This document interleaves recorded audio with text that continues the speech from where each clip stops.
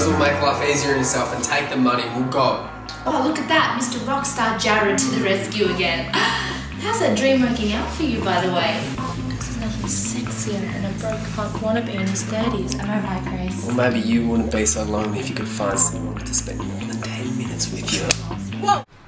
So you're talking to Fitzy before? And? What were you talking about? You were in there a while. Oh, talking about the damage done to his car. What was he asking you for? Well, I was working at the school that night. Wanted to know if I saw anything. Did you? What's it to you? Just curious. I saw a black car. Black Audi. Kind of like that one Paul drives. What's that supposed to mean? I know you went home last night. Is that a friend's place? Who's your friend? Just a friend, you wouldn't know him. That sounds like a good alibi. I wasn't there, right? Why are you being so uptight then? I had my reasons, but I wasn't there.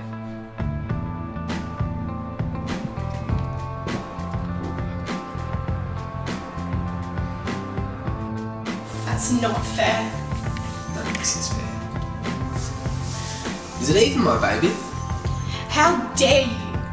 Of course it's your baby, you moron!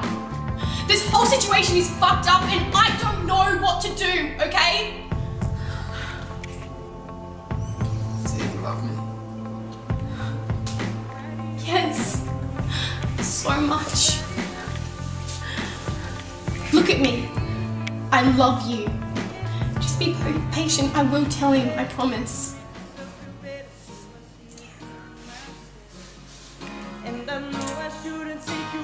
Now, it's your turn to do the dishes.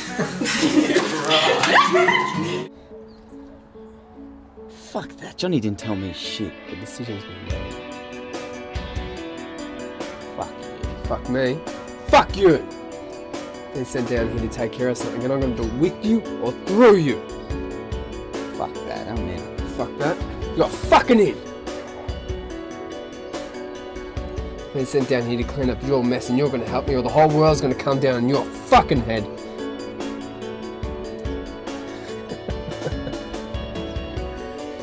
He's cocking out. Huh, Frankie?